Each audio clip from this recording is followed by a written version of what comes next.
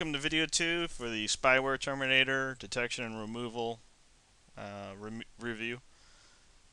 Found 5 additional objects. I'm going to go ahead and remove those.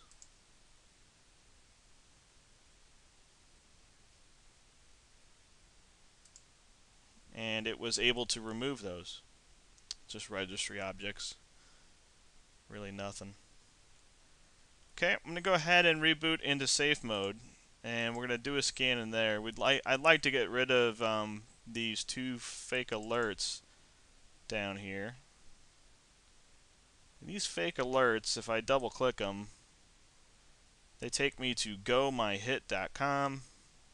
So it's gomyhit.com, and then somebody's getting paid on that installation if somebody does it. And the other fake alert down here, that is taking us to another gomyhit.com. So I'll reboot really quick and let's do a scan in safe mode, see what happens. Let's see, power, restart.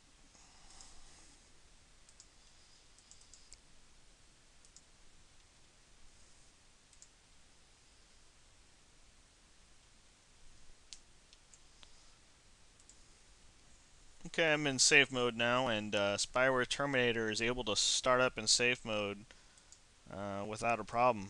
And you can see my safe mode banner right there. It's pretty unique because a lot of programs have trouble starting in safe mode or have reduced interfaces, but no, this is pretty solid. It looks good. I'm going to go ahead and do another full scan, and when I come back, I'll take a look at the results. Be right back. Okay, the safe mode scan found 5 additional items that are pretty big. I'm going to go ahead and remove those. And it says the removal has been finished. So, yeah, these were real items. They weren't just little registry items or like system restore items. They were real. Okay, I'm going to go ahead and reboot, and let's see what it looks like once we reboot. Be right back. Okay, I'm booted back into Windows and still have those fake alerts down there. Gonna go ahead and test the browser.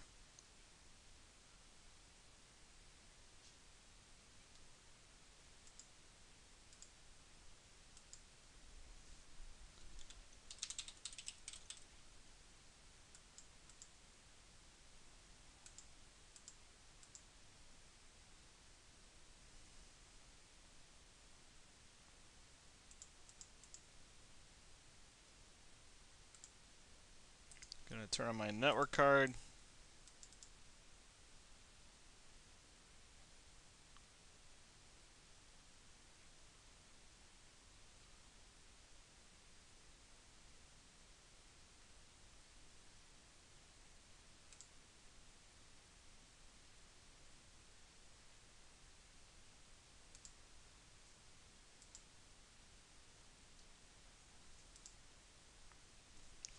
And I'll do some searches.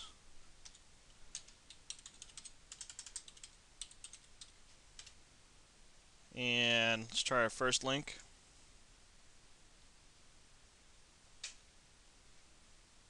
And I get redirected to a fake site.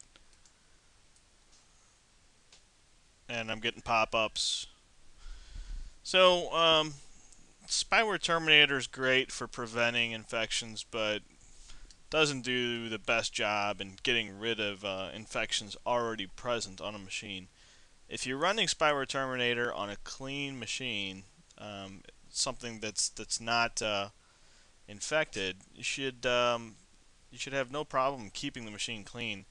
But there's plenty of other products that are free out there, like Super Anti-Spyware and Malwarebytes, that will remove many more infections. And you won't have to deal with this kind of stuff if you're cleaning machines like I do for a living. So I would not use this for a cleaning machine. Like I said, use something else, something like Super Anti-Spyware, Spyware Doctor with antivirus, or Malware Bytes. So that's it. Talk to you guys later.